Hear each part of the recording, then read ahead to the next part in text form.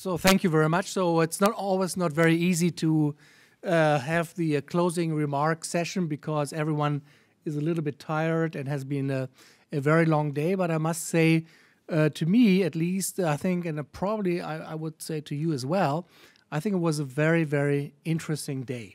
And I think we learned a lot about cross-border healthcare, about the needs, about the mobility of healthcare professionals, of particularly, of course, e-health and other issues. So there is a new wave coming up, and I must say I'm also a true believer in Europe. I think that is very important because I was trained in the United States and visit this country very often. I have recently been to China, and I think unless we get all the European efforts together, I think we will not be able to compete with these huge countries, because of course they all are very innovative. They have very bright people. They work hard, and I think for the individual European countries it will not be possible. So I think the European idea is, even though it has been heavily criticized by some, I think is as lively and as vivid as ever. I think that is, and that was also nicely shown. And maybe I can open up one of the, because our highly esteemed panelists already made their closing remarks with regard to this cross-border initiative. But the question that we had over dinner last night was, should there be eventually one big health market in Europe? So does it really make sense eventually to have such a fragmented system, which even in the various member countries is quite fragmented? Wouldn't it, in the long run, I mean, probably will not reach this within the next few years, but in the long run, to have one big single market where it is just a natural thing that a patient from Lithuania goes to Denmark for treatment and so on, and no one will ask any questions anymore. Would that be desirable, or is completely science fiction? What would be your opinion?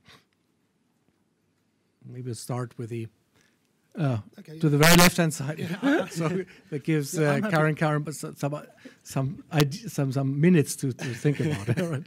I'm happy to pick that up because it was a question not quite framed the same way that I'd asked myself in the course of the presentations this morning.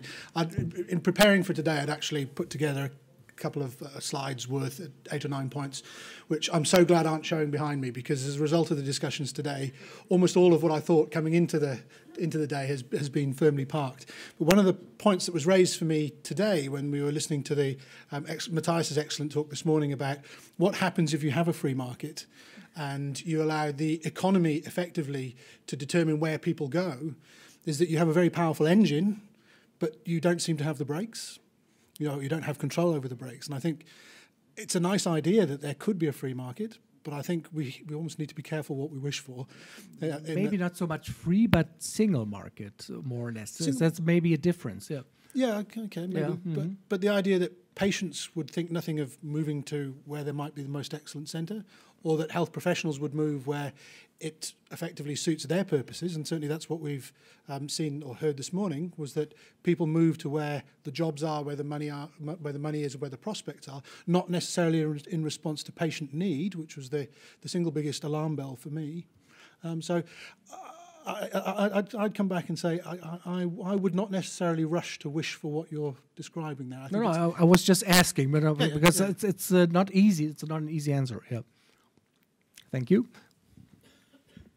Yes, I can follow that, and I'm very happy that I do not have to talk against you, because I think it's not just a question of our treaty that health and the organization of health and the organization of the social welfare and social system is still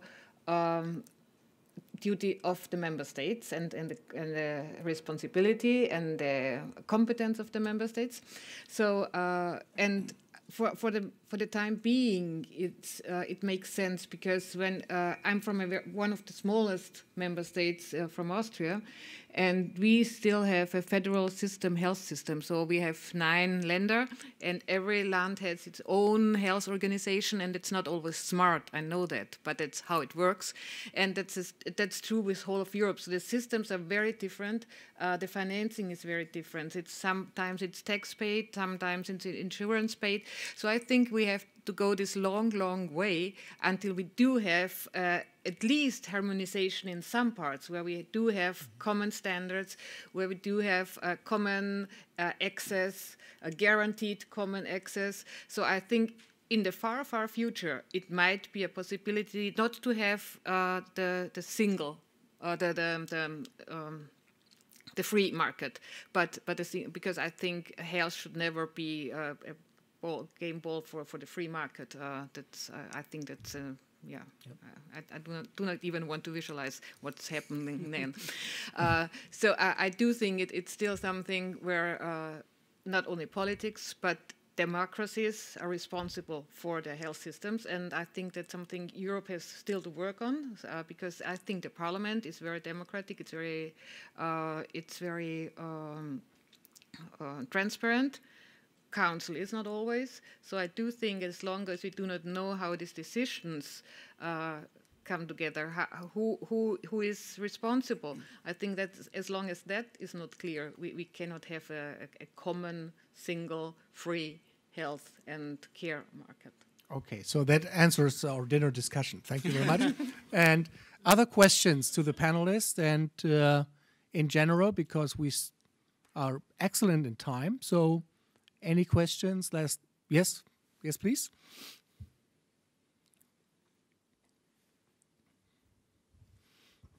Thank you, sir. My name is Paul Stilnick. I'm from Austria, from the Medical University, and also part of the emerging EULAR network.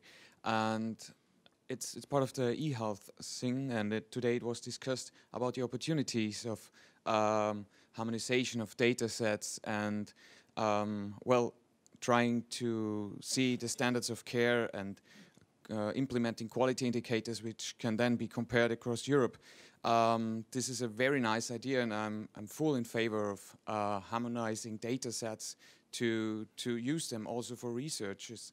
The thing is, who is then in charge of doing that extra administrative work? It's the first thing, and who is paying for the whole global data set to, yeah. Yep. Any comments or Only to say it's a question of scale, isn't it? So there are areas where there are initiatives just like that. So if you look at rare conditions like scleroderma, for instance, the EUSTAR network in conjunction with EUSHNET, we're looking at a common data set. So validating instruments across a variety of languages, for instance, to allow data to be pulled from a number of different countries and centres. And at the moment, EUSTAR and EULAR are paying for it, but that's on a tiny scale. So it's one condition where the strength is in bringing in those small centres together. How you scale it up is a different matter, and where the money comes from that is where I look to my right. You want to comment or? There always are some projects that can be financed, so from Horizon 2020 or yeah. No, but I do think we have. I do not think that we get a harmonized data system in the near future. But what I do think what we need is harmonized benchmarks, harmonized. How do you call it? So that the data we get is really comparable, because the problem we do have right now, we collect a lot of data, from the hospitals, from incidents, from everything, but the data is very often not comparable. So you have a lot of numbers, but actually they're not telling a story. Yep. I think that's a very good statement, because I think it will be inevitable that we do this. I mean, we have at the Charité University just hired Böttinger, who just came from Mount Sinai in New York. And apparently they have not millions, but billions to gather all these data. And so every patient is actually entered into the program, then blood is stored and will be reanalyzed at Mount Sinai, for instance, but also in other big American universities. So if anything comes out of it which will lead to immediate care of the patient, so better candidate genes, better treatment, we'll have to find. But of course, it is extremely interesting to gather all these data, to have excellent phenotypes, and to motivate the physicians actually to enter this each time a patient is admitted, and also to convince the patient, which normally is not such a problem, that this is a good thing and that they should allow that their pseudonymized data are actually analyzed. The refusal quote by the patients in Mount Sinai is less than 20%. So most of the patients agree that this is a good thing. I think, in Europe, of course, we need to harmonize data protection laws. I think that is very important because we want to send data from Austria to Denmark, for instance, to compare various patient phenotypes, genetic backgrounds, environmental issues.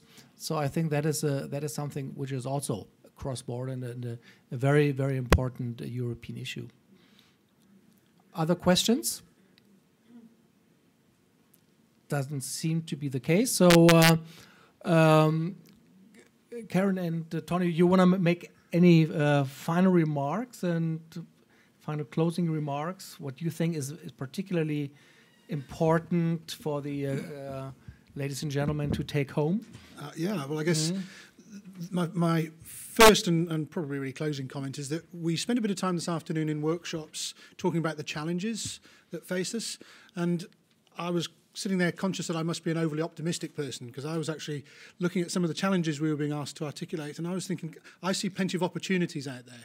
So we have challenges that can be viewed from both ways. So we have an ever-increasing cost of providing healthcare, which means we cannot keep doing things the same way.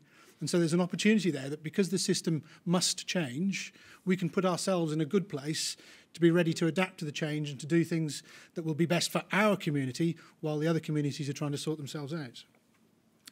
Similarly, with the ageing population, I think we're all aware of the demographic time bomb. And again, it's a pressure for the EU. It's a pressure for our community up to a point, but it's a tremendous opportunity. We are in a position where we are providing care and therefore have some influence in an area where people have increasing polymorbidity, so multiple conditions, where mobility is ever more important to them, where we have a genuine role to play. So in the context of health professionals on the EU radar, I think we're in a very strong position, and I think we should be ready, willing and able to leverage that position to our own advantage within the EU Commission. Thank you very much, Tony. And Karin Kalmer. Just a few, I think 3 points.